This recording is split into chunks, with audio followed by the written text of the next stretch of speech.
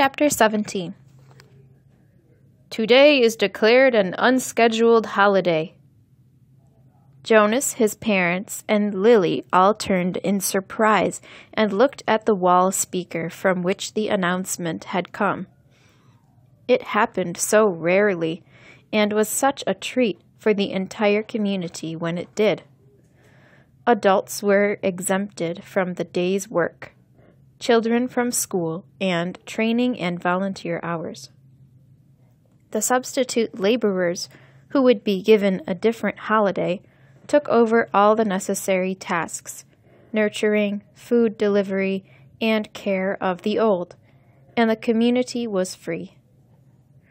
Jonas cheered and put his homework folder down. He had been about to leave for school. School was less important to him now, and before much more time passed, his formal schooling would end. But still, for 12s, though they had begun their adult training, there were the endless lists of rules to be memorized and the newest technology to be mastered. He wished his parents, sister, and Gabe a happy day and rode down the bicycle path, looking for Asher. He had not taken the pills now for 4 weeks. The stirrings had returned, and he felt a little guilty and embarrassed about the pleasurable dreams that came to him as he slept. But he knew he couldn't go back to the world of no feelings that he had lived in so long. And his new, heightened feelings permeated a greater realm than simply his sleep. Though he knew that his failure to take the pills accounted for some of it, he thought that the feelings also came from the memories. Now he could see all of the colors, and he could keep them too, so that the trees and grass and bushes stayed green in his vision. Gabriel's rosy cheeks stayed pink, even when he slept. And apples were always, always red. Now, through the memories, he had seen oceans and mountain lakes and streams that gurgled through woods, and now he saw the familiar wide river beside the path differently. He saw all of the light and color and history it contained and carried in its slow-moving water, and he knew that there was an elsewhere from which it came, and an elsewhere to which it was going. On this unexpected, casual holiday, he felt happy, as he always had on holidays, but with a deeper happiness than ever before. Thinking, as he always did, about precision of language, Jonas realized that it was a new depth of feelings that he was experiencing. Somehow they were not at all the same as the feelings that every evening, in every dwelling, every citizen analyzed with endless talk. "I felt angry because someone broke the play area rules," Lily had said once, making a fist with her small hand to indicate her fury. Her family, Jonas among them, had talked about the possible reasons for rule breaking and the need for understanding and patience, until Lily's fist had relaxed and her anger was gone. But Lily had not felt anger, Jonas realized now. Shallow impatience and exasperation. That was all Lily had felt. He knew that with certainty because now he knew what anger was. Now he had, in the memories, experienced injustice and cruelty, and he had reacted with rage that welled up so passionately inside him that the thought of discussing it calmly at the evening meal was unthinkable. "I felt sad today," he had heard his mother say, and they had comforted her. But now Jonas had experienced real sadness. He had felt grief. He knew that there was no quick comfort for emotions like those. These were deeper, and they did not need to be told. They were felt.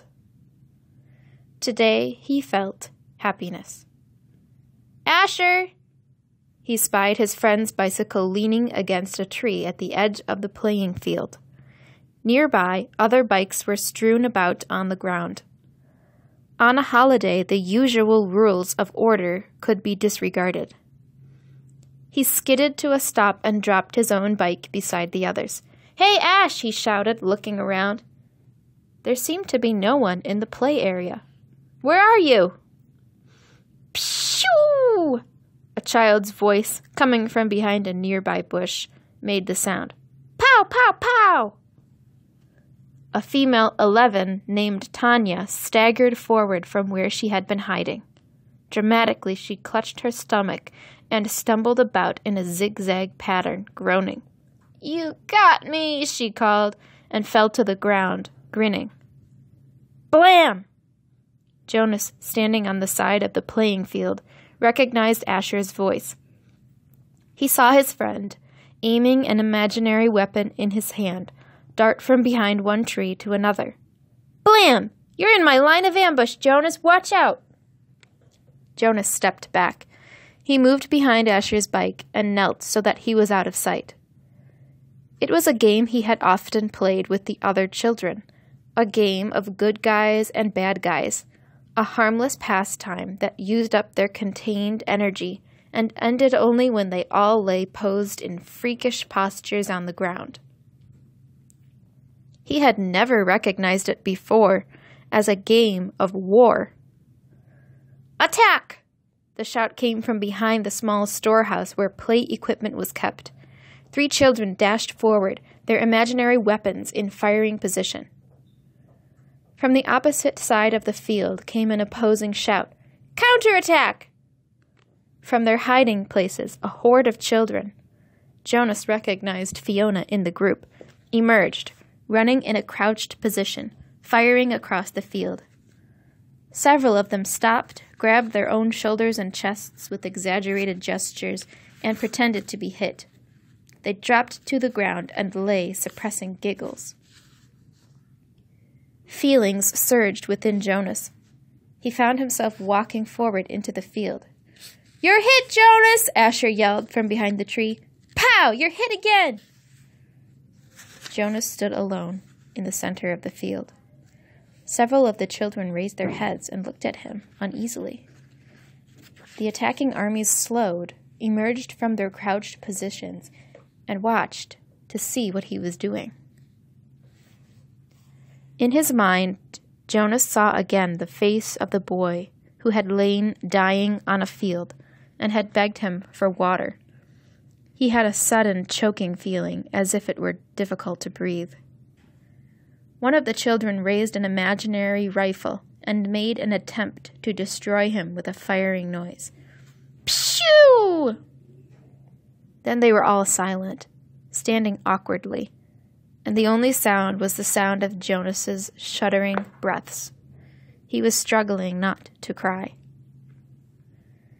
Gradually, when nothing happened, nothing changed, the children looked at each other nervously and went away. He heard the sounds as they righted their bicycles and began to ride down the path that led from the field. Only Asher and Fiona remained. "What's wrong, Jonas? It was only a game," Fiona said. "You ruined it," Asher said in an irritated voice. "Don't play it anymore," Jonas pleaded. "I'm the one who's training for assistant recreation director," Asher pointed out angrily. "Games aren't your area of expertness." "Expertise," Jonas corrected him automatically. "Whatever. You can't say what we play, even if you are going to be the new receiver." Asher looked warily at him. "I apologize for not paying you the respect you deserve," he mumbled. "Asher," Jonas said. He was trying to speak carefully and with kindness, to say exactly what he wanted to say. "You had no way of knowing this. I didn't know it myself until recently. But it's a cruel game. In the past, there have—" "I said I apologize, Jonas." Jonas sighed. It was no use. Of course, Asher couldn't understand. "I accept your apology, Asher," he said, wearily. "Do you want to go for a ride along the river, Jonas?" Fiona asked, biting her lip with nervousness. Jonas looked at her. She was so lovely. For a fleeting instant he thought he would like nothing better than to ride peacefully along the river path, laughing and talking with his gentle female friend. But he knew that such times had been taken from him now. He shook his head. After a moment his two friends turned and went to their bikes. He watched as they rode away. Jonas trudged to the bench beside the storehouse and sat down, overwhelmed with feelings of loss. His childhood, his friendships, his carefree sense of security, all of these things seemed to be slipping away. With his new heightened feelings, he was overwhelmed by sadness at the way the others had laughed and shouted, playing at war. But he knew that they could not understand why, without the memories. He felt such love for Asher and for Fiona, but they could not feel it back without the memories, and he could not give them those. Jonas knew with certainty that he could change nothing. Back in their dwelling that evening, Lily chattered merrily about the wonderful holiday she had had, playing with her friends, having her midday meal out of doors, and, she confessed, sneaking a very short try on her father's bicycle. "I can't wait till I get my very own bicycle next month. Father's is too big for me. I fell," she explained matter-of-factly. "Good thing Gabe wasn't in the child's seat." "A very good thing," Mother agreed, frowning at the idea of it. Gabriel waved his arms at the mention of himself. He had begun to walk just the week before. The first steps of a new child were always the occasion for celebration at the nurturing center, Father said, but also for the introduction of a discipline wand. Now Father brought the slender instrument home with him each night, in case Gabriel misbehaved. But he was a happy and easygoing toddler. Now he moved unsteadily across the room, laughing. "Gay!" he chirped. "Gay!" It was the way he said his own name. Jonas brightened. It had been a depressing day for him after such a bright start. But he set his glum thoughts aside. He thought about starting to teach Lily to ride, so that she could speed off proudly after her ceremony of 9, which would be coming soon. It was hard to believe that it was almost December again, that almost a year had passed since he had become a 12. He smiled as he watched the new child plant one small foot carefully before the other, grinning with glee at his own steps as he tried them out. "I want to get to sleep early tonight," Father said. "Tomorrow's a busy day for me. The twins are being born tomorrow, and the test results show that they're identical." "One for here, one for elsewhere," Lily chanted. "One for here, one for else—" "Do you actually take it elsewhere, Father?" Jonas asked. "No, I just have to make the selection. I weigh them, hand the larger over to a nurturer who's standing by, waiting, and then I get the smaller one all cleaned up and comfy. Then I perform a small ceremony of release and—" He glanced down, grinning at Gabriel.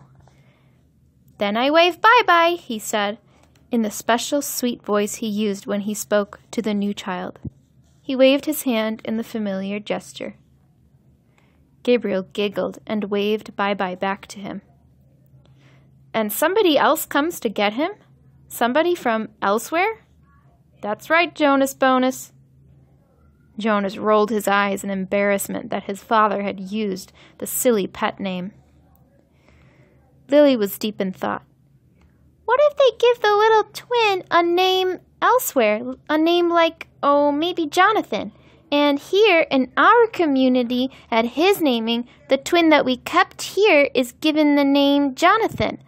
And then there would be 2 children with the same name, and they would look exactly the same. And someday, maybe when they were a 6, one group of sixes would go to visit another community on a bus, and there in the other community, in the other group of sixes, would be a Jonathan who is exactly the same as the other Jonathan, and then maybe they would get mixed up and take the wrong Jonathan home, and maybe his parents wouldn't notice, and then... She paused for breath. Lily, Mother said, I have a wonderful idea. Maybe when you become a 12, they'll give you the assignment of storyteller. I don't think we've had a storyteller in the community for a long time. But if I were on the committee, I would definitely choose you for that job. Lily grinned. I have a better idea for one more story, she announced. What if we actually were all twins and didn't know it? And so elsewhere there would be another Lily and another Jonas and another Father and another Asher and another Chief Elder and another... Father groaned. Lily, he said, it's bedtime.